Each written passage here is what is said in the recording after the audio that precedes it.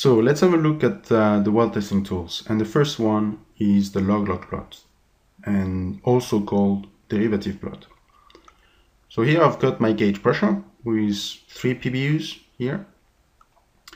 So for this particular PBU, for example, I can plot this pressure signal, which is pressure T minus pressure J, like this.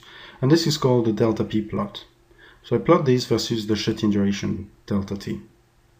Okay, so I take my pressure signal, pressure T minus pressure shut-in, versus the elapsed time or the shut-in duration. And this is a log-log scale. That's going to be easier to identify the different flow behaviors and the flow regimes. You can take as well the derivative of this delta P, and this is the plot in red. So this is the derivative of delta P, or the PBU pressure, with respect to a time function. I'm not going to enter too much into details for this presentation, but we're going to spend a bit more time on this plot. And I've got 3 main statements for you. So the first main statement is a stabilization on your derivative plot could be indicative of radial flow regime. What is radial flow regime? This is a circular flow towards the wall, and that is in the horizontal plane. The level of this stabilization is going to be inversely proportional to your mobility, Kh over mu. K being the permeability in the horizontal plane, H your net reservoir thickness, and mu the fluid viscosity. Okay, let me repeat this first statement.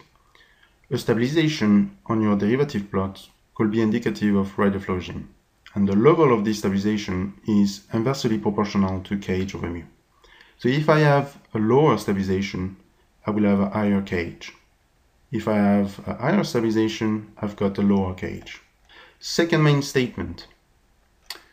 The vertical separation between your stabilization and the delta P plot, so if you like between the 2 plots, is indicative of the skin or the damage in the wall. A higher separation will mean higher skin, lower separation, lower skin. The third statement is that your shut-in duration, or delta T, could be replaced, if you like, by delta R, the radius from the wall. So as delta T increases, you increase the distance from the wall. Small delta T, you are looking near the wellbore. And what you might expect to see in most cases is a long unit slope straight line and a hump on the derivative. This long unit slope straight line, if you look at the log-log scale, so I've got 1 log cycle for 1 log cycle, this represents wellbore storage. So for example, when you start production at surface is going to be due to the expansion of the fluids in the wellbore. It's not going to be due to your reservoir contribution.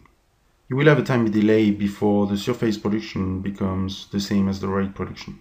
Inversely, when you shut the well in, your rate at surface is going to be 0, but your rate in the reservoir is going to be gradually decreasing towards 0, and you're going to have a time delay as well.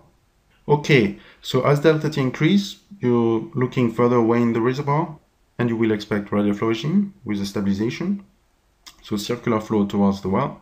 And at large delta T, you're looking even further away from the well, and what you might expect is boundaries. And a boundary will be represented by an increase in your derivative at late time.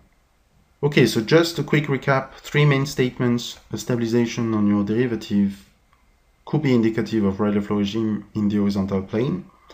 The level of destabilization is inversely proportional to Kh, permeability times net thickness. The vertical separation between the 2 plots is indicative of the skin, and delta T could be replaced by the radius from the wall. Small delta T, you are looking near the wellbore.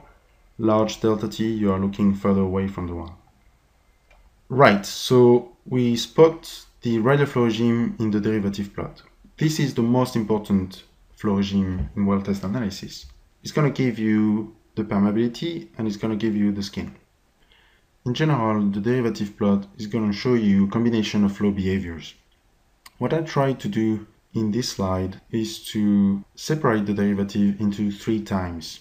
The early times, near the wellbore region, the middle times away from the well, and late times further away from the well.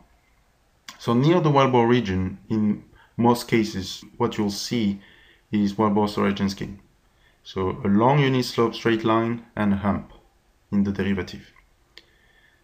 If the well is fracked, you might expect a fracture behavior, and this is a sort of behavior you might expect early time on your derivative. Some sort of parallel lines for delta P and the derivative, and in general you won't see this one unislope straight line. What you might expect to see is a half unislope straight line or a quarter unislope straight line. So that will represent linear flow regime and bilinear flow regime. Middle times, you'll see radial flow regime, hopefully, one stabilization in the derivative, but in some cases, and we're going to see this a bit later, you might expect more than one stabilization. Late time, you'll probably see some boundaries. And you got two types of features. Either an increase in the derivative and then a stabilization, and depending on the level of this stabilization, that's going to be a fault or intersecting boundaries. Or you might see only an increase in the derivative following a half unislope straight line that represents linear flow regime, and that would be indicative of a channel. I was saying that sometimes you may see more than one stabilization, and that may be due to a reservoir feature. So this is a simple case: vertical well, a circular flow towards the well, that's radial flow regime. So you got a stabilization in your derivative, and again the stabilization level is inversely proportional to KH. But let's assume that further away from the well you've got a reduction in net thickness, okay, like in this example. So you are further away from the well, large delta T, and now your KH is getting reduced. So if your KH is getting reduced, this number is getting higher, and you might expect a higher stabilization. So like this. So early time, and in this case about 1 hour on the log scale, you will have radial flow regime near the wellbore in the horizontal plane. Further away from the well, so with the log scale, we've got 10 hours, 20, 30, 40, etc. Maybe about 80 hours. Now you've got the second stabilization, and that's due to reduction in net thickness. So a higher stabilization as well.